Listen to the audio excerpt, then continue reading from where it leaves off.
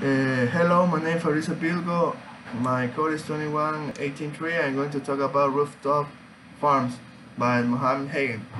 The main idea of his TED Talk was how we can harvest crops in the rooftop of the buildings, that these are great places to harvest crops, and this is a more sustainable way to produce foods.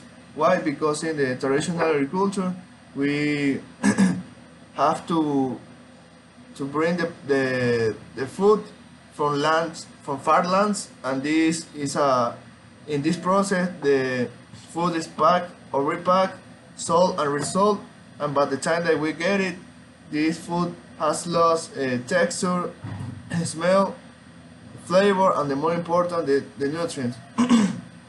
So what is the difference to harvest crops in a rooftop and in the traditional way?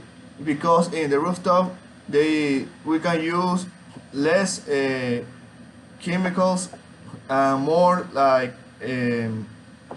natural predator as the ladybug, and we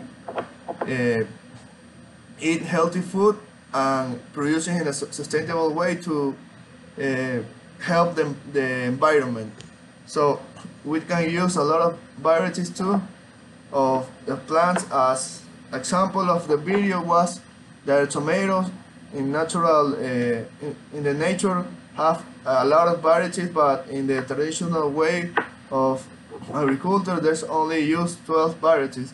So this is a bad thing because we increase the possibility of illness and the possibility of have plagues.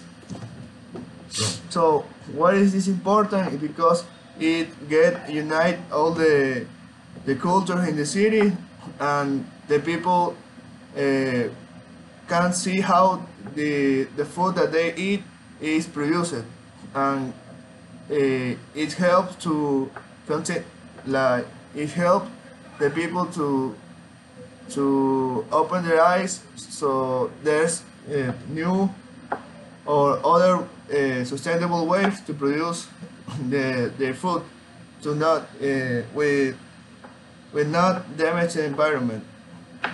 So he said that the principles of this rooftop are no new lands in the space, no use of chemical, and the use of the less energy to produce more. What is this? He used a hydroponic system that have its own circulation, so he used minimal quantities of water. He's not used chemicals. He used natural predatory insects, the ladybug, and he have a lot of variety of crops that helps him to produce more. And these products, this food have the real taste that they have to be. So this is a good idea that helps the community, that unite the community, that a lot of people can see how harvest and replicate this. There were universities, church, schools went to that rooftop farm to see how is the process. Thank you.